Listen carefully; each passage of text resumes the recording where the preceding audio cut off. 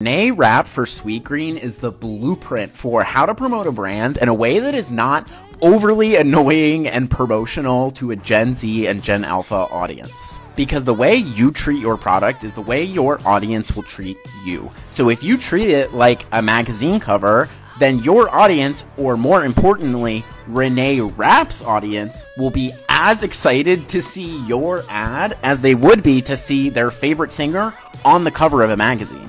I do think there was a missed opportunity here to test out a rap, though. Like the Renee Rapp. Oh, it would have been so good. Such an organic way to tie in testing out a new product with a collaboration that you're already going to do anyways. And you could have had the bowl come as either a salad or a wrap.